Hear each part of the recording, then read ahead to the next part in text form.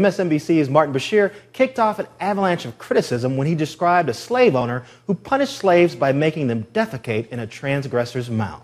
Then he made a suggestion about how to respond to Sarah Palin, who critics said had trivialized slavery by comparing it to the U.S. debt. When Mrs. Palin invokes slavery, she doesn't just prove her rank ignorance, she confirms that if anyone truly qualified for a dose of discipline from Thomas Thistlewood, then she would be the outstanding candidate. A wide range of critics condemned the remark, including one of Bashir's co-workers, morning show host Joe Scarborough. It was a deplorable thing to say, and he has every reason to be ashamed for saying it. But while Bashir has apologized, critics aren't ready to drop the discussion. So is an apology enough? And at what point do we need to move on? Joining me to discuss in New York, Amy Holmes, anchor of the Hot List on GlenBeck'sTheBlaze.com, and here in Washington, Erik Wemple, a media critic at the Washington Post. So, Amy, I'd like to start with you. Martin Bashir apologized for his comments. He's reached out to the Palin family. Is there really a problem here, or are competitors and partisan people trying to make an issue out of something that has already passed?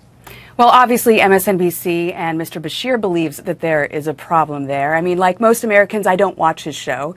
It's a low-rated show. But his remarks, as Joe Scarborough said, they were deplorable. And not only that, they were planned. There was malice of forethought. And bizarrely, for a TV host who is constantly attacking the president's critics as racist, he cast himself in the role of a vicious slave owner who wanted to mete out this dehumanizing punishment on this public figure. What MSNBC decides to do, that's completely up to them. But let's reflect back that in 2008, David Schuster, he was guest hosting for MSNBC, and he made a remark that was offhand and distasteful about Hillary Clinton and her daughter Chelsea Clinton, and he was put on indeterminate suspension and eventually, after acrimony, left the network. Now, I'd like to push back just a little bit and note that your boss, Glenn Beck, accused President Obama of being a racist, later reconsidered his words, apologized.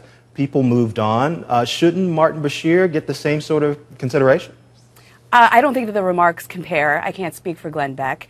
You can make your decision about what you think about the president's racial outlook. But what Martin Bashir was doing was actually casting himself in the role of an 18th century slave owner who was suggesting that Sarah Palin be treated to what I think we all agree is vicious, vulgar punishment. Now, Eric, you had said that his apology should be enough. And you even went to a book signing by Chris Matthews and asked him to comment on it. He wouldn't talk about it. But if that apology isn't coupled with some kind of punishment or suspension, is it really enough?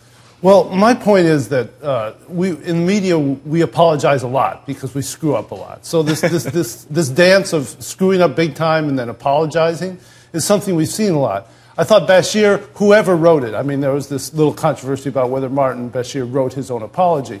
But whoever wrote it, he seemed quite sincere, quite contrite. And I do believe that a good media apology needs to be celebrated at some level. It appears that he's genuinely regretful about what he had said and that he will learn and move on from this.